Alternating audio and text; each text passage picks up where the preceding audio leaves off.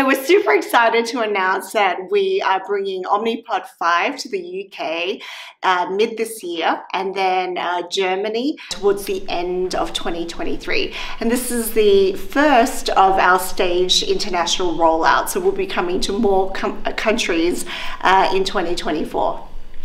And if someone is interested in Omnipod 5, what's the best way to stay on top of the updates and rollout in the international markets?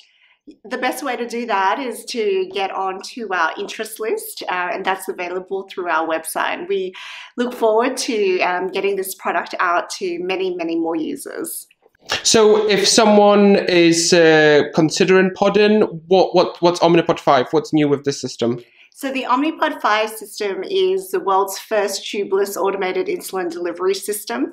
What is unique is that the pod has a closed loop algorithm on the actual device, and it can talk wirelessly to the Dexcom G6 sensor. So you get all the benefits of automated insulin delivery in a fully wearable tubeless system. When will G7 be available with Omnipod 5?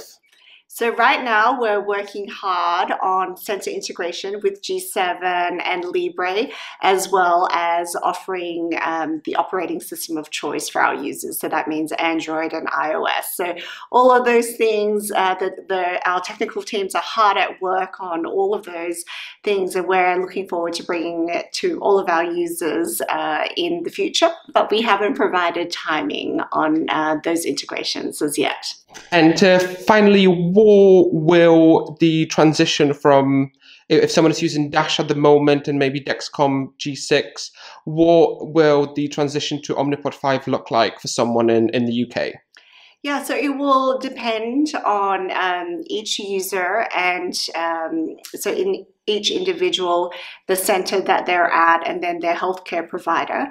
And as we launch, those details will become more readily available. But the idea is that our podders will hopefully be able to access Omnipod 5 very soon.